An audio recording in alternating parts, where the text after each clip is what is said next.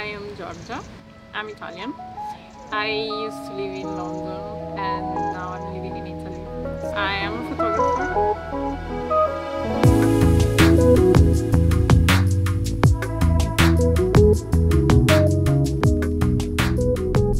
How do I start as a photographer? What would you be your advice or tips you will give to people? It doesn't matter where you are at.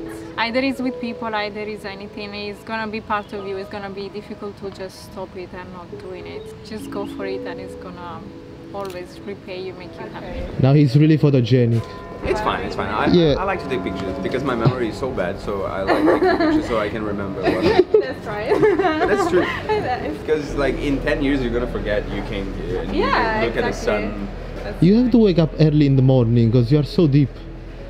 Okay, like I'm about to cry. Yeah, but other than that, we never like did like couple No, yeah, only so the it was wedding. only Since you are an introvert and you have to deal with couples, how do you deal with that on your job? When I'm working, like I change completely. Like I am not the same person.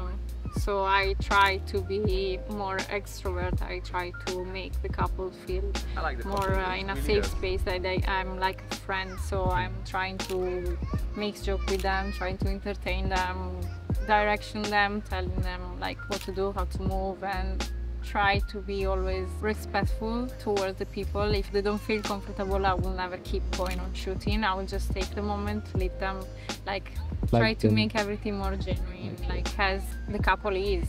So I will never force them to do anything that they don't want to. But since I started weddings, I experience more what's the emotion that is in the couple, and I learn that it's nice to give them back what they cannot see from the outside, that is their love, their way of feeling between each other, and the emotion that they exchange as well. It's behind the scene full of bags. Yes, there is so many bags.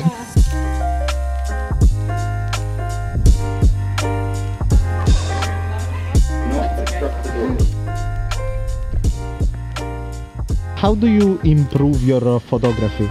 I just always, like, let's say, stalk anything other people do, and I try to find my way on doing it.